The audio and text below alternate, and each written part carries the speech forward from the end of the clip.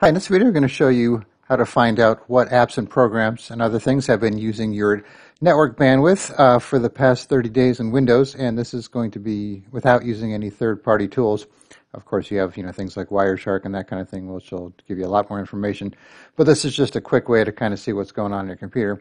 So the first thing you need to do is open Task Manager. So Windows 10, you could right-click the taskbar, choose Task Manager. Windows 11, you could right-click the Start button, choose Task Manager, or you could do Control-Shift-Escape and open the Task Manager like that. And then from there, you're going to want to go to your app history. So this says 720 and it's 8.1.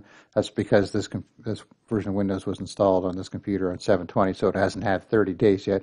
Well, this will go back the past 30 days, and then you could also delete this usage history if you want to do that for some reason.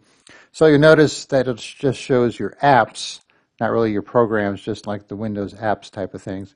And then you could sort by network and then get the highest ones first. So Microsoft Edge used 532 megabytes since the 20th. So if you want to see other items, just go to Options and then Show History for all processes. And then you can see Google Chrome here used over a gigabyte. And then you can narrow it down. Firefox used some. Even the Google installer looks like it downloaded some updates.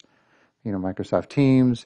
And you can see, I don't use Microsoft Teams on this computer, yet it's still using network connection there for network data. Microsoft Store.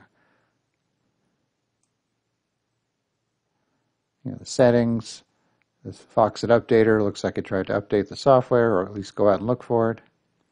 You got some Microsoft Office stuff, Adobe licensing, SharePoint, the Edge update. So it's a kind of a way to find out what kind of stuff is using your network connection. So if you're having a problem with, say, maybe a lot of bandwidth getting used or something's eating up your connection and it seems to be slow, you could come in here and see if there's something that's got an absurd amount of network usage over the 30-day period and then try and get a handle on it from there.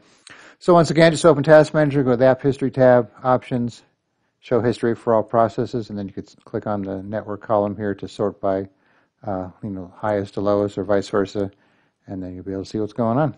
All right, thanks for watching, and be sure to subscribe.